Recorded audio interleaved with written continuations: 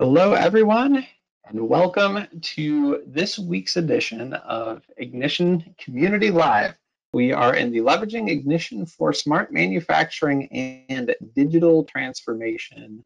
And this is today's topic, which is how Grantek is leveraging Ignition for smart manufacturing and digital transformation. And things about, some of our communication that we have with other folks too, and some of the trends at large that inductive automation is seeing, in addition to the trends that Grantek is seeing. So as more manufacturers are tasked with designing smart manufacturing and digital transformation, two buzzwords, right? What do those really mean? Where do you go from there? Let's define it. Let's talk through. Let's understand where to start here, and let's get information from Grantek about all of that.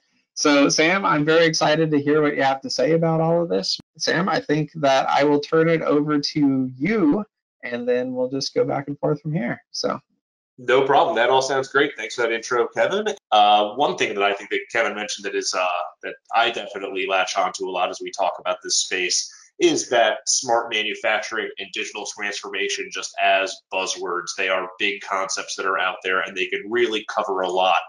So actually where we're going to be starting is working to define those a little bit more clearly. So we're going to define smart manufacturing and digital transformation and how those two ideas relate to each other. Then we're going to get into our main content and talk more about Grantek and how we have been leveraging and how our customers have been leveraging Ignition for their smart manufacturing initiatives.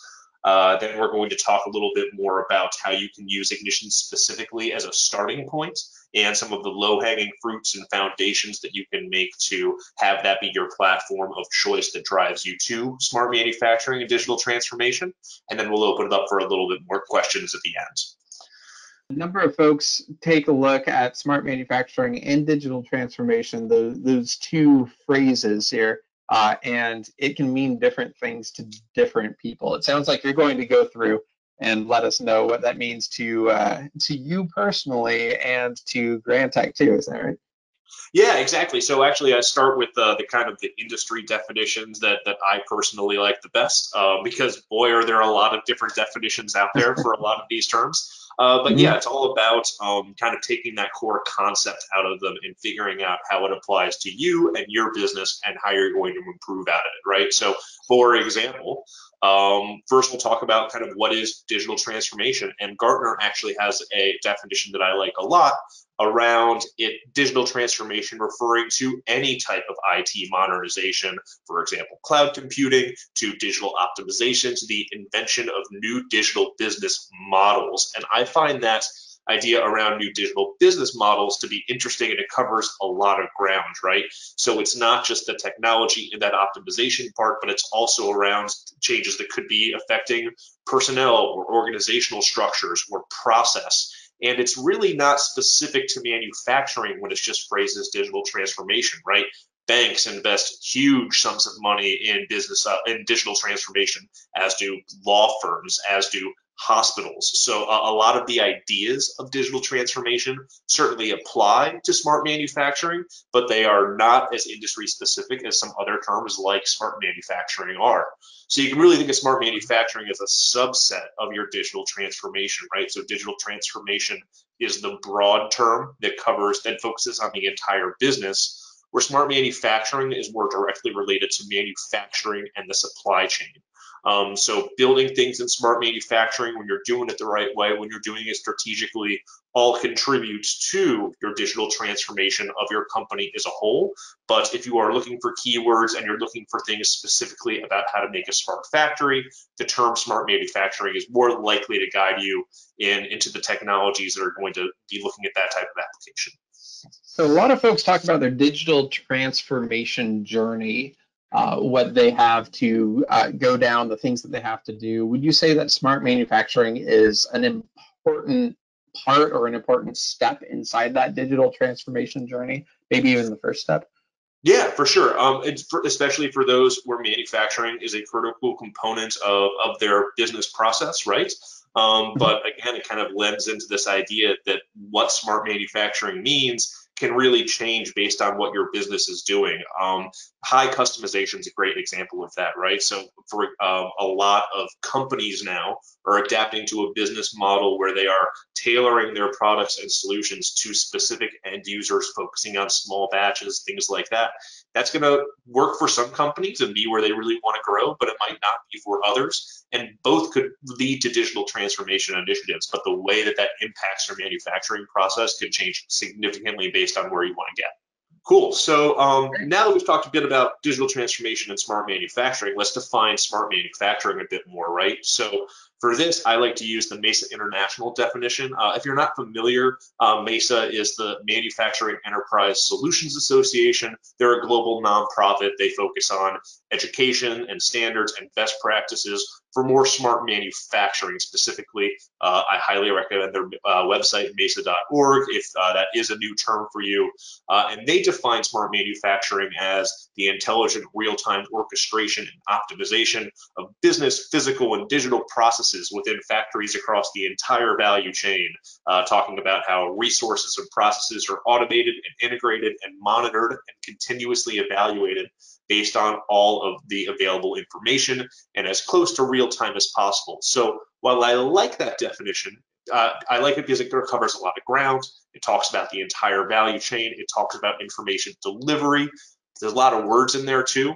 So I oftentimes distill it just down to the acknowledgement that we are using an unprecedented amount of access to manufacturing and business data to drive more informed decision making, right? So we have this new connectivity to plant floor systems, we have new connectivity to business systems and ERP, and the way that you use that information to drive context and bring people to make informed decisions is really the goal of what we're trying to get out with a lot of these smart manufacturing initiatives. And a lot of that actually kind of is encapsulated in this concept around closed loop manufacturing, right? So if you're not familiar, this is the general idea of taking that manufacturing and business data and starting to use it in these iteration cycles to improve process. So a lot of the things on here you might have in use today. In fact, you probably do. The basic ideas of this are captured in something like just alarming and fault detection within a system, right? Where you have your manufacturing process on the left that's actually making your finished goods. You capture data from that. You add context to that data to turn it into information, and then you deliver that information to an end user. So that could be a temperature sensor being your data, using the limits of that sensor and the probe that you expect as your information, using that to drive an alarm and delivering that to an operator to have them take some type of corrective action, right? So just in that is really closed loop manufacturing. Where smart manufacturing makes it a little bit different is the different number of inputs that we have and the different number of outputs and audiences that we are able to deliver that content to, right? So now, as we are taking our data from the manufacturing floor and turning that into information, we can bring in information from business logic or master data or predictive models and use all of that to help us calculate that information. And once we have that, it's not necessarily just the manufacturing process that we're informing, right? Those same types of results could be of interest to your grander supply chain, to data scientists, to your product teams, or to machine learning platforms. But you have a lot more places that you can deliver this to improve your business overall and the insights that you can drive from it. One thing I think is really interesting about this picture that you're creating here, and you tell me if this is true from your perspective, but the closed loop manufacturing where you're going through and you're feeding this information, it's not just going in one direction, or it's not just some control on the plant floor, it's actually coming back around to it. You'd mentioned alarms as an example. But are you seeing an increase in closed loop manufacturing from things that you have on the right there? So predictive models, AI, machine learning platforms, other things that might be analyzing this data and then maybe even feeding back into the process in a way that it's going to, rather than just informing the user that there's something, maybe it takes part in the control in some way, tunes set points or adjusts different things or gives information that is graphs and charts and other things that operators might be able to respond to directly right there based on some predictions.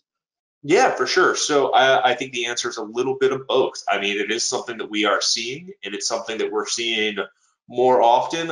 If it's in its infancy or not really kind of depends on the industry you're in. A lot of the ideas of smart manufacturing for some industries are have been in practice for a very long time because it had a high value proposition to them, so you had to adopt it to stay competitive. Whereas this is new information to other industries, and what we also find is that learnings from one industry or vertical are starting to affect others as well, right? So where golden batch ideas may have been very important and a priority in food and beverage, those are kind of moving over to other processes and industries where maybe that concept is valuable, but didn't have the return to justify the cost of experimenting like it did in that primary industry, right? The other thing that you Mhm. mentioned there that I definitely think is true is that this is just one loop that is going on around the manufacturing piece of it. But what you'll see sometimes, and what I actually show in one of our case studies towards the end here, is that there are other loops between these systems that happen externally from your manufacturing loop as well. So we're going to show an example later where this loop brings manufacturing data into information processing systems, but then we circle it back out again through advanced analytics platforms and golden batches and predictive models external to the manufacturing loop to inform the next generation of data that goes into it. So absolutely, yes, as we get more data sources and destinations, there are other processes that are taking place external to this that inform the overall manufacturing model. I'm excited to see what you have to show later. Oh, good. So with all of this, of course, around your process, your capture, your processing, and your delivery, Ignition is a very good platform to kind of help you sit at the center of all of this, especially in that manufacturing space, right? So when we do start to get things outside of the plant, if we're talking about some of those other loops, right, there might be other tools that are the best fit for that. But when we're talking about taking data from your OT devices and starting to use that and drive action, Ignition's a great platform to get started. Now, I'll also briefly mention that I am going to summarize that model into a make, collect, process, and deliver keyword. And I'm just saying that because you'll see in the upper right corner of some of my slides later, I'll just kind of follow this along so you can see where I am in the process sometimes. But this is just a summary of the same cycle we just saw. And speaking of moving along, let's start talking about more how Grantek and our customers have been leveraging Ignition for smart manufacturing. So earlier, I broke down the data that we need to collect into manufacturing data and business data. And I'm going to start with the manufacturing side and talk about what we're seeing people do with Ignition to collect their manufacturing data. So one of the most common early stumbling blocks that we see in smart manufacturing is just simply getting the data that you need.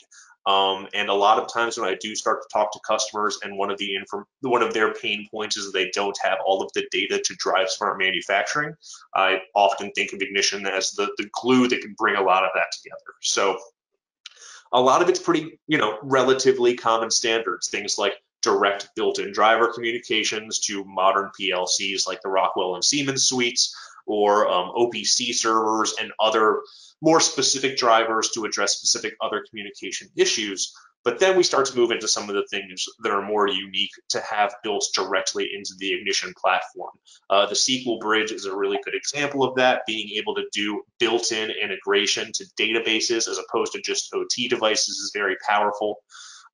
Ignition Edge is a great solution to help integrate islands of automation, especially so if you have things that are not connected to the Ethernet network or not able to, but the cost of upgrading them is too expensive. Ignition Edge is a really great solution for things like that. And then we also have things like MQTT with the Cirrus Link partner modules that help support low bandwidth and remote applications. So not only that, but once you have all of those information gathering techniques, you will now have the power of having this data in Ignition, and you get a lot of the power of Ignition to realize immediate gains from this, right? So one of the tenets that I oftentimes advertise is the idea that Ignition can act as your central data hub and use that built-in OPC UA server to be that single source of truth for your manufacturing data and distribute that information to other platforms and systems as necessary. One of the So other things, saying, actually, my personal just favorite thing that Ignition has built in out of the box is that historian right there in the tag designer, where you just click on a box and start to collect historical data. There was definitely a long time that was not a native feature in a lot of platforms out there, and every smart manufacturing project I have ever been involved in relies on historical data to some extent or another. So having that so native to the platform, I think, is really powerful in enabling people to start to leverage historical data. Kevin, were you jumping in there too?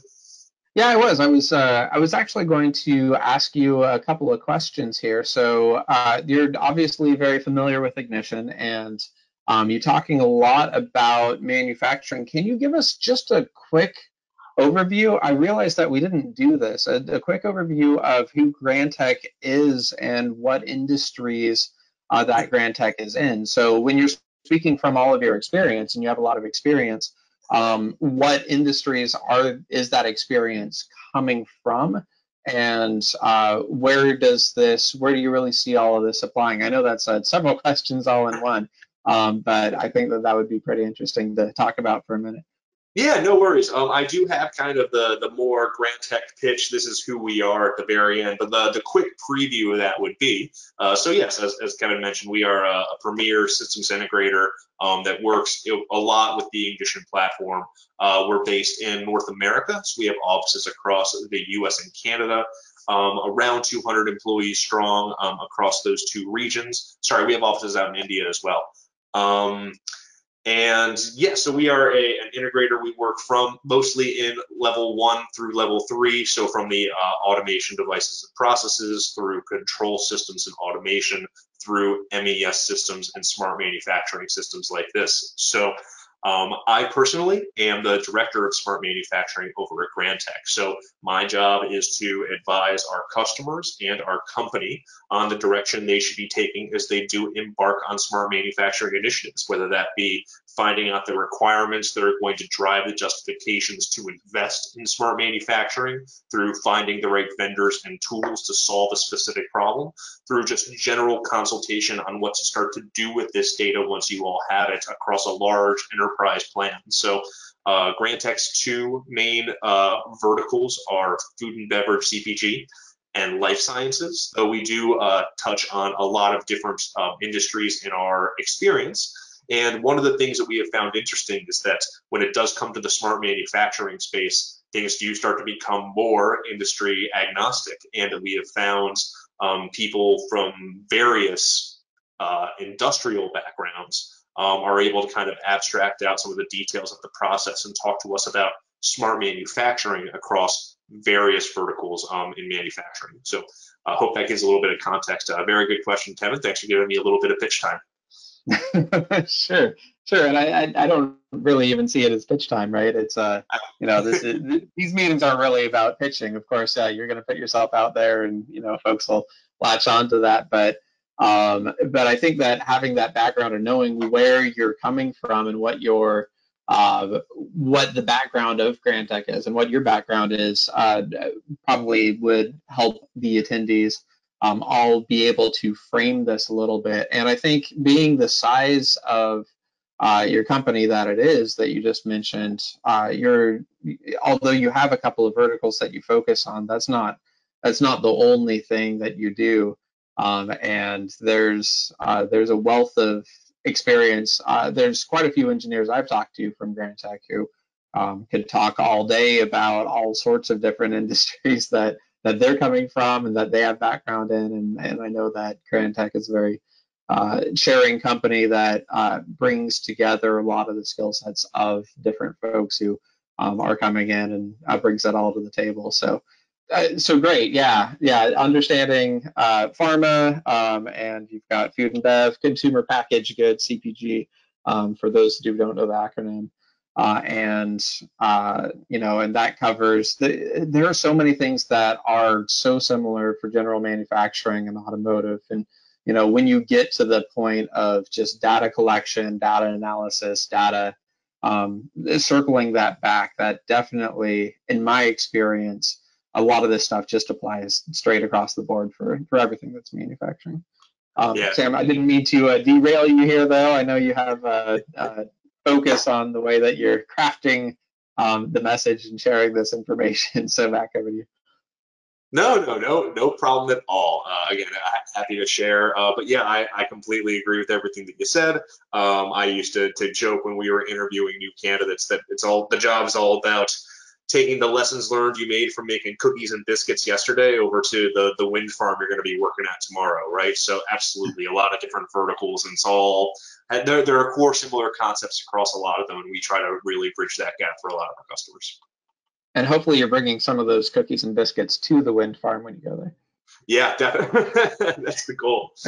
Okay, great. So we talked a little bit there about Grantek, but just before that, we were talking about Ignition's connectivity and the way that it can bring in data from a lot of different types of OT devices in a lot of different environments. Just quickly, I do have kind of a simple and a more complex architecture to show just some high level of how Ignition can help you with that connectivity. So one of the things that we had mentioned was using Ignition Edge to help with legacy devices and islands of automation. So there's a lot of different versions of the Edge solution out there right now to help you pick and choose the right one for the given use case that you have. And this is a simpler one where I like to always think of this as using that Ignition Edge as a connection to some other island of automation or something that couldn't go onto the Ethernet network itself. So we're using Ignition Edge with some type of serial connection or other type of communication to speak with that PLC, though it could be over Ethernet as well if you needed it to. And it's able to act as that local buffer and that single point to represent the area that you're in, and it can store and forward that information over the internet or your plant network to a central Ignition gateway for processing consolidation. So just a good example of a way that's for what is a common and can lead to a complex problem of having non-Ethernet enabled devices that might be very expensive to upgrade. Here within the platform, we have a solution ready to go to start to address some of that. One other more complex architecture we also show is more around collecting things using a combination of Ignition Edge and something like MQTT for both accessing remote devices and some business applications, again, all managing that through a central gateway. So this would be more suitable for controlling a remote site where bandwidth might be a concern and where you do have business applications that are able to communicate with you over MQTT. Kevin, is there any other thoughts that you have around Ignition Edge and where that's a good fit for collecting data? Yeah, that's a good question. If we're talking at a basic level, MQTT, in addition to the remote data collection, we do see some folks doing that where they need reliable data collection on the plant floor too, where there's an individual island of automation, maybe an unreliable network, maybe Wi-Fi even, and they're looking for some store and forward from there. Or if they have a corporate standard where they're trying to make the data as accessible as possible and need a single source of truth. Those are the two additional things that I've seen this a lot. And in addition to the remote data collection, yeah, lots of folks in oil and gas and water, wastewater are using it where where it just makes sense for bandwidth savings and remote collection, unlocking that data that's on the remote, changing your polling times from 3 minutes or 1 minute to getting it over nearly instantly, normally less than a second for values to come through from changes from the edge, and often just milliseconds.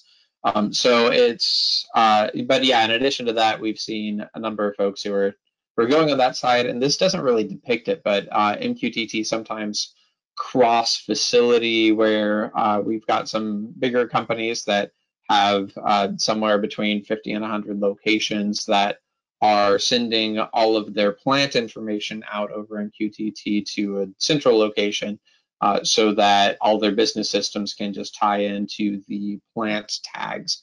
And those can be accessible with tens of thousands of tag changes per second streaming over it. It's such an efficient protocol that that's fine that you can get lots and lots of millions of tags going through these systems without breaking a sweat in a lot of cases. Yeah, for sure. Okay, great. So to kind of continue on, so we talked about, and especially with this architecture I have on screen now, the way that you could use MQTT to potentially bring in data from other business systems. Though Not all of your business systems are going to be MQTT enabled today. So what other options do we have to start to collect some of that business data?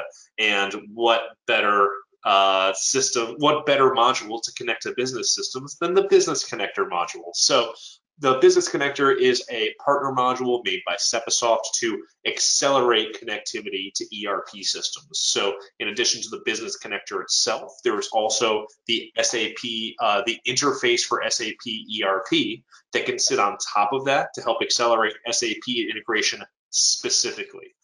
So the business connector can help you accelerate non-SAP integrations without the SAP interface. But if you are working with SAP, you should definitely look at the interface connector to see if that's going to accelerate your process and save even more time and effort.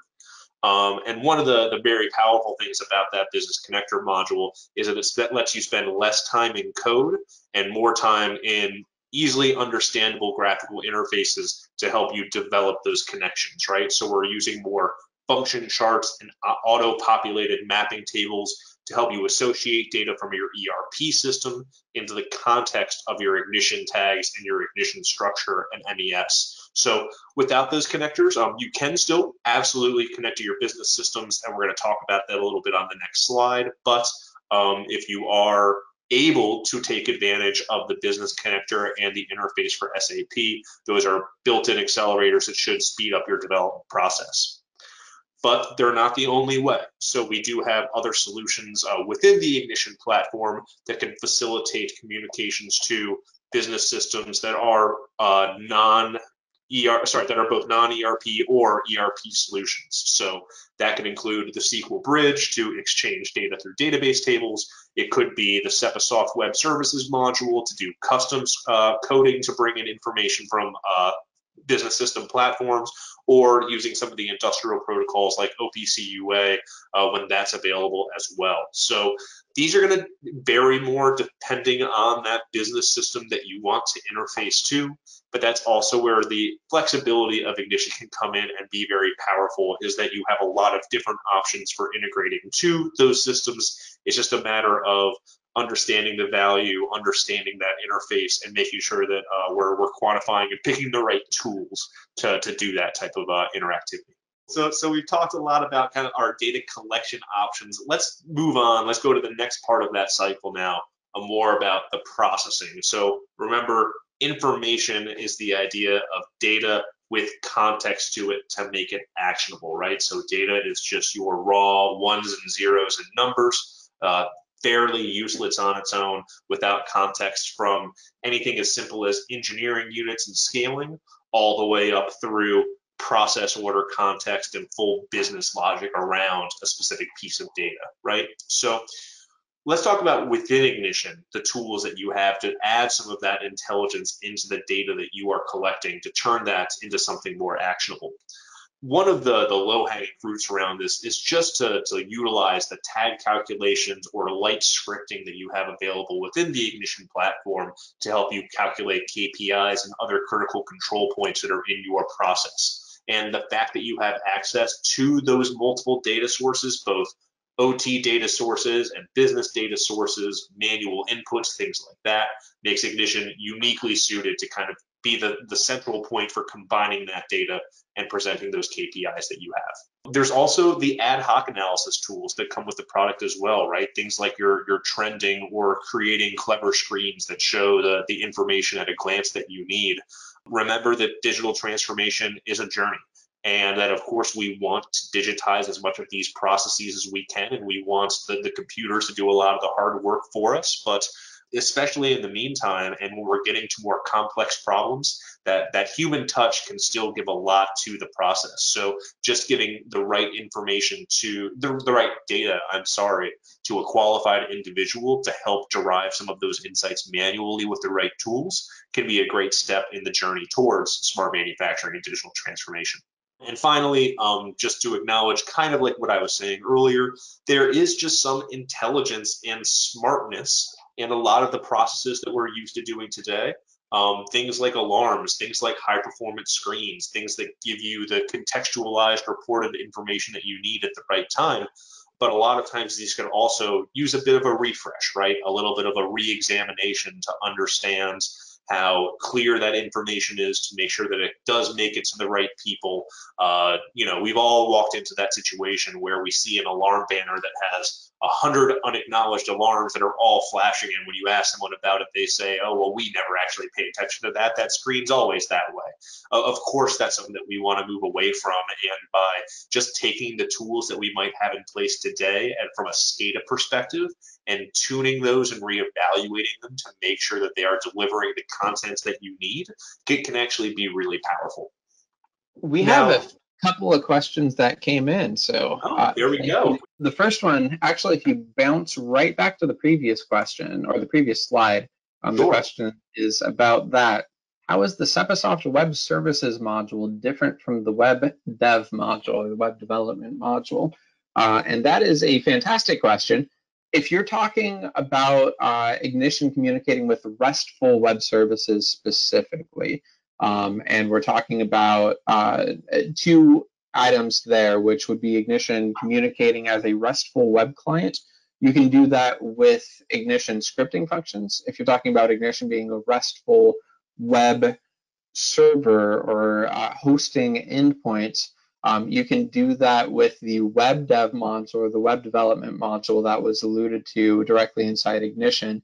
The Web Services module, this Sepasoft Web Services module covers more than that, and it also provides visual configurations. So basically, it covers both RESTful clients and RESTful endpoints or RESTful services hosting those endpoints.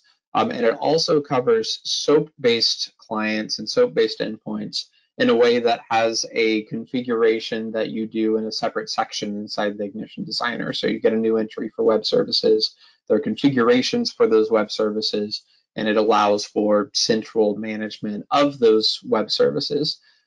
To inductive automation, if you use the web services module for this, or if you use Ignition for this for the clients and the core scripting functions, and for the endpoints you use WebDev.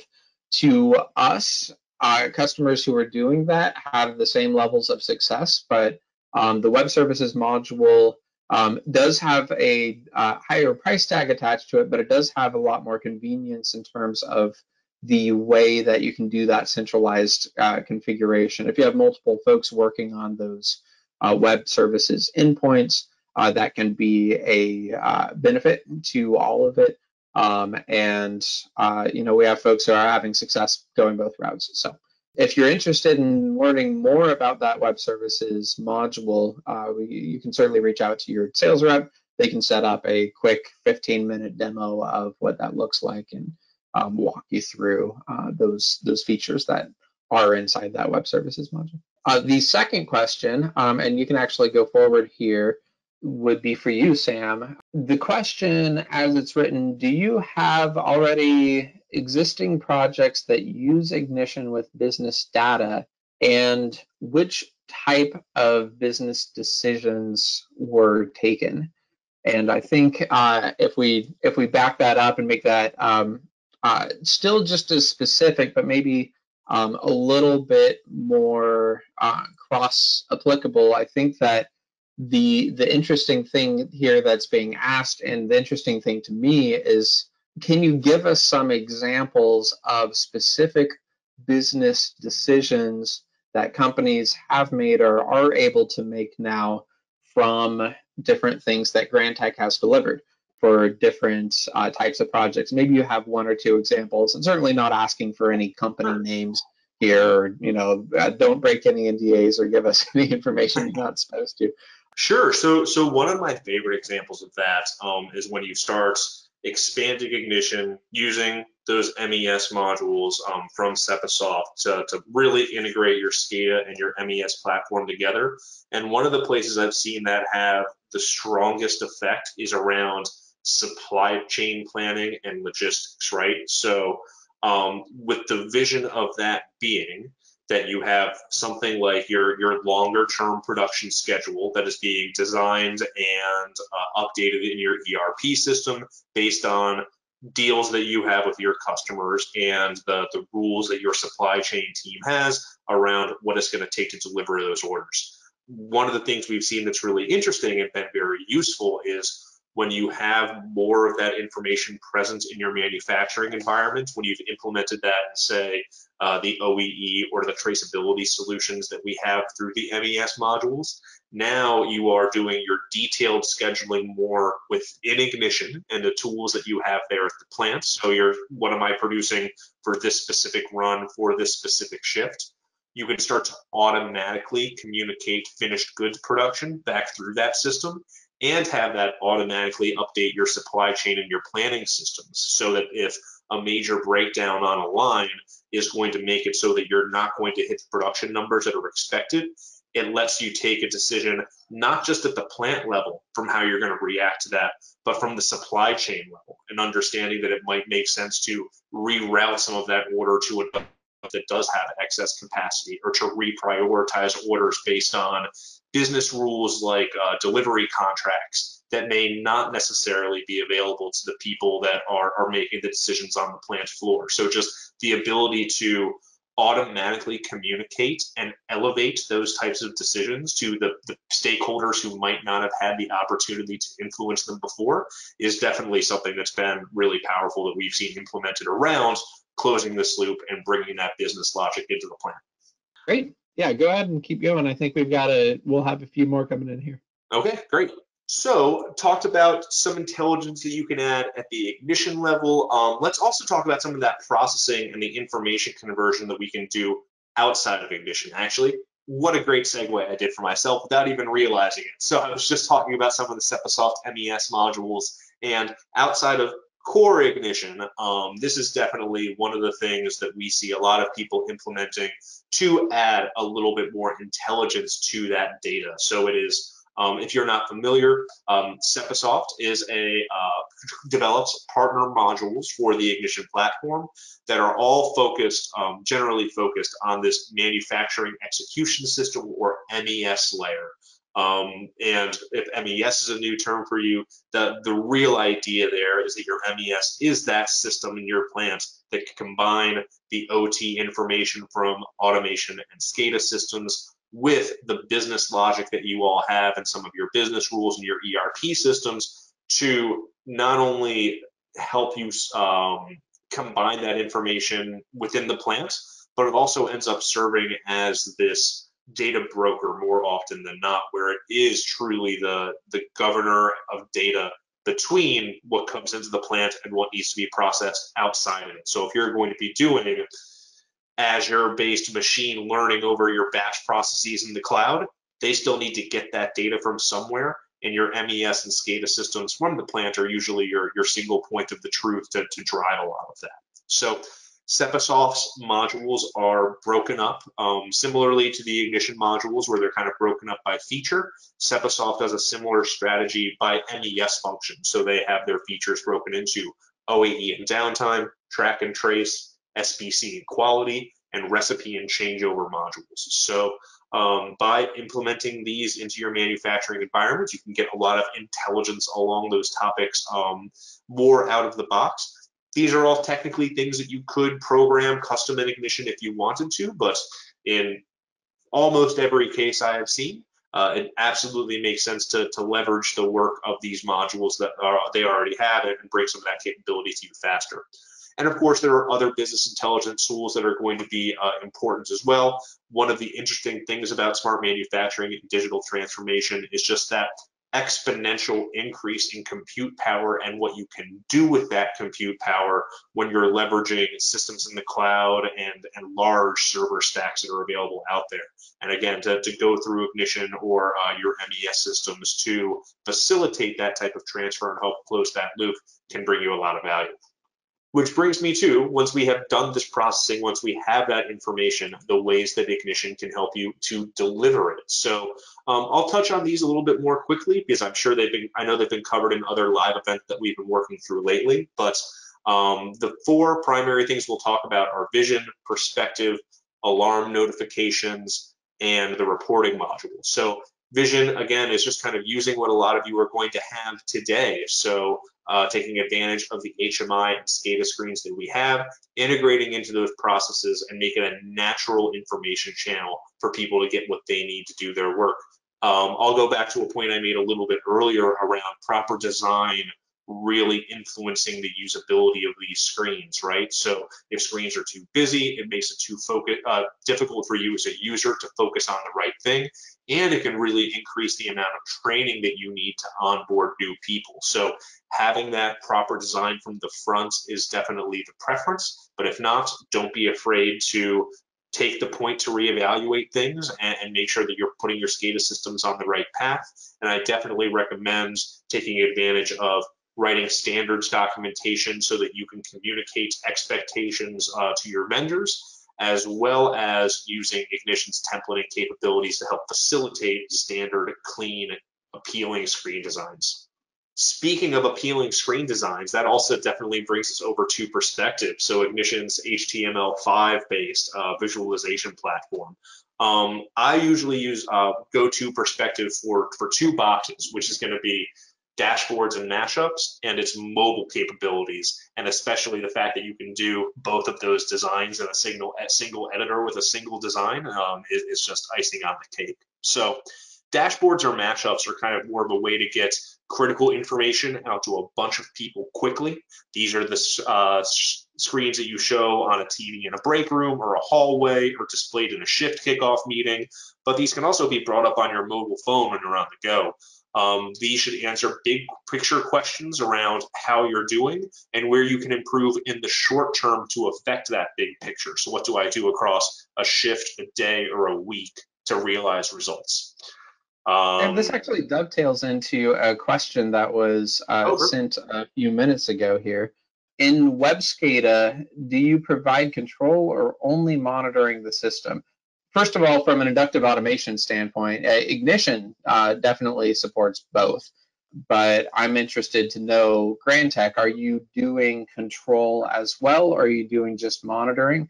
The rest of this question is due to COVID-19, providing control as well for specific processes, reading between the lines. Providing control is useful. I think if providing control, how is it done as for the authority, the authorization, the authentication, as there's a risk in control systems that's inherent.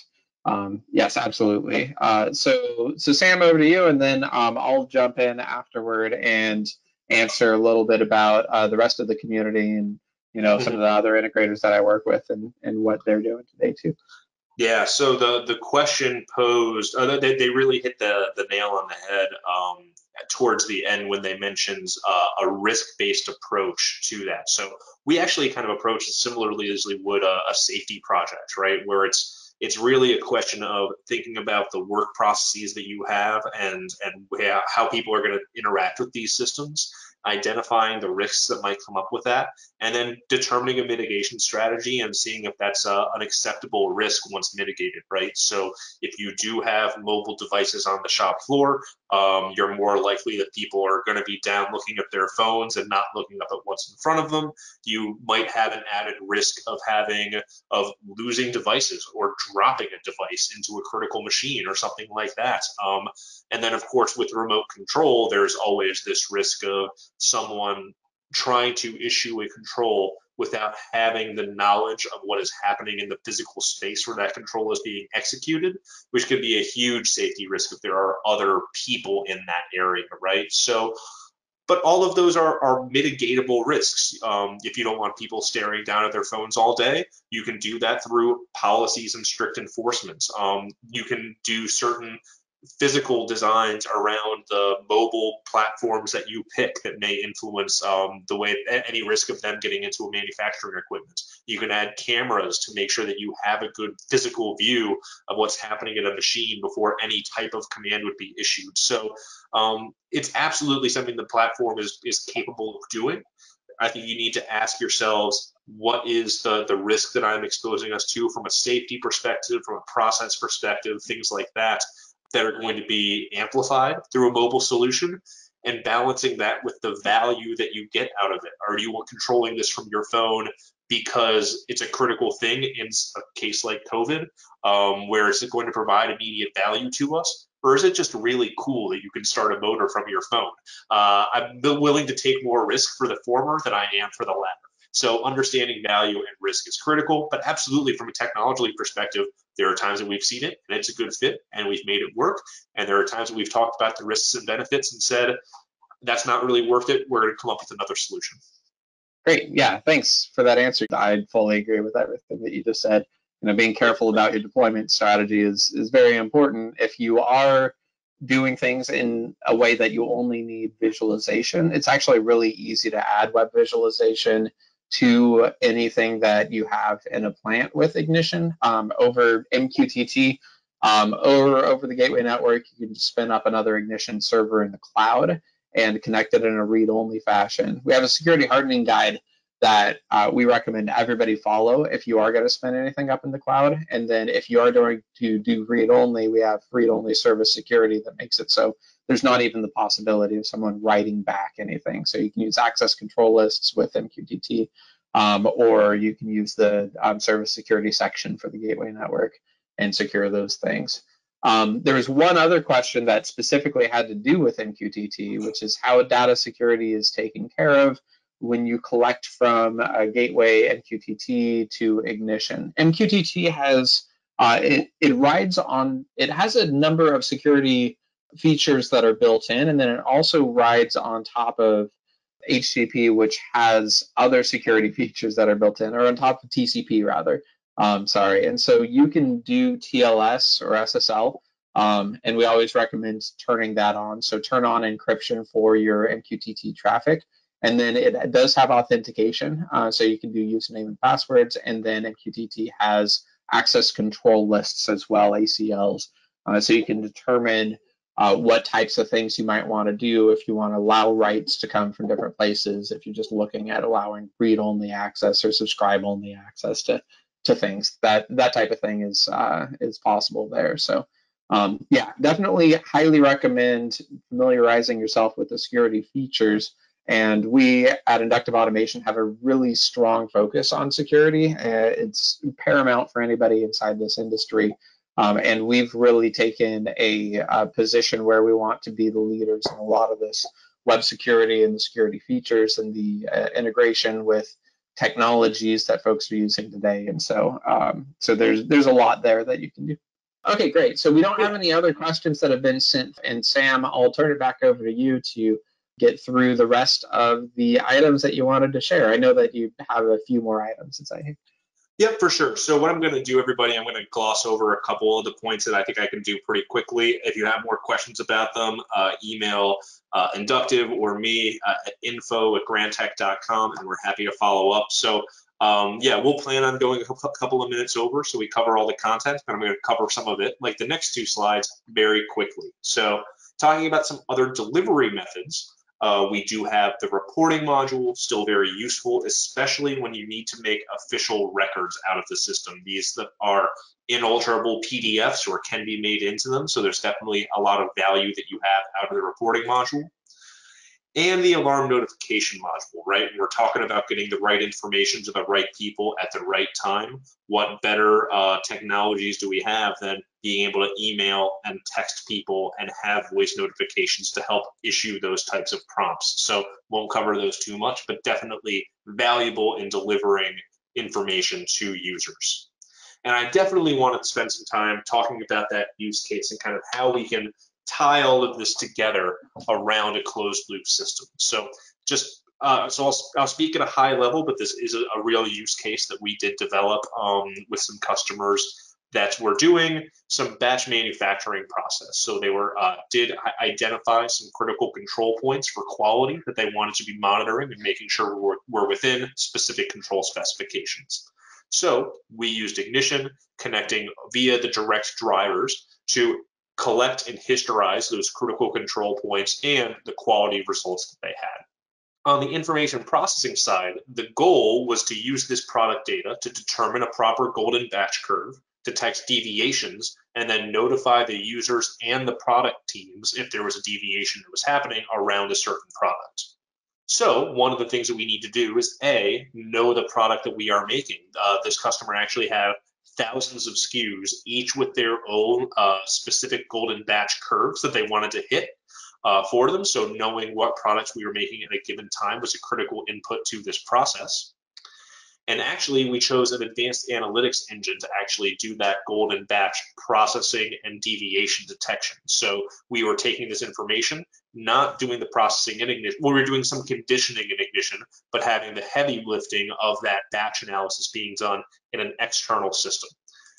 So not only did we use this to find the proper golden batch curve and profile against it, but we would use this to detect potential deviations and feed that back into Ignition if one was found. So now we have our information, we have our golden batch curve, we've found an exception, and we need to both deliver that to our continuous improvement and product teams so that they can have a system of record and determine if there have been multiple similar deviations on a similar product over time. And no matter what, we want to feed this information back to the people that are there on the line so that they have an opportunity to address that issue prior to a major quality control happening by bringing that batch closer to the original curve. So what I like about this example is that it is not, it's something I think that a lot of us understand. We have the idea of this golden batch profile that we are working towards. That's been something that's around in manufacturing for a long time. But this is a different way to do it and solving a more complex problem. We're not talking about a single batch curve. We're talking about thousands of batch curves. We're talking about having people with knowledge of the process picking the right one and defining that as the golden profile.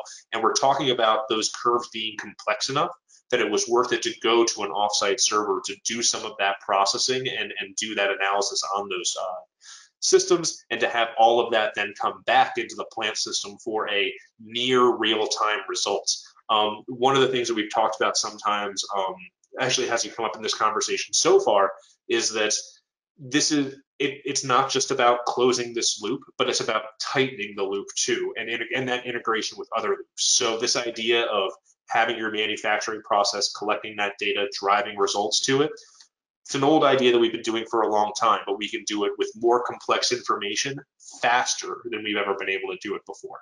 So again, I'll kind of quickly do a little bit of a rush job through these last couple slides around where you can start your smart manufacturing journey with Ignition. So the 4 things that I look to when a new customer comes to us and wants to talk about smart manufacturing, I want to make sure that they have these 4 things before we really get started, especially if we're trying to talk about jumping right into an implementation. I want to make sure that you have your business goals, requirements, and success criteria clearly defined and understanding what the system needs to do to get you there. I want to see the financial justifications, understand any expectations around payback on the investment. We want the right level of sponsorship for this too, right? If we're talking about a large enterprise-wide global initiative, we shouldn't have a sponsor that is an individual plant manager as the primary sponsor for a project. So making sure that you have the right people backing up your ambitions is absolutely something that helps drive success throughout the organization. And finding the right vendors, whether that be consultants or integrators, or finding the right software and hardware.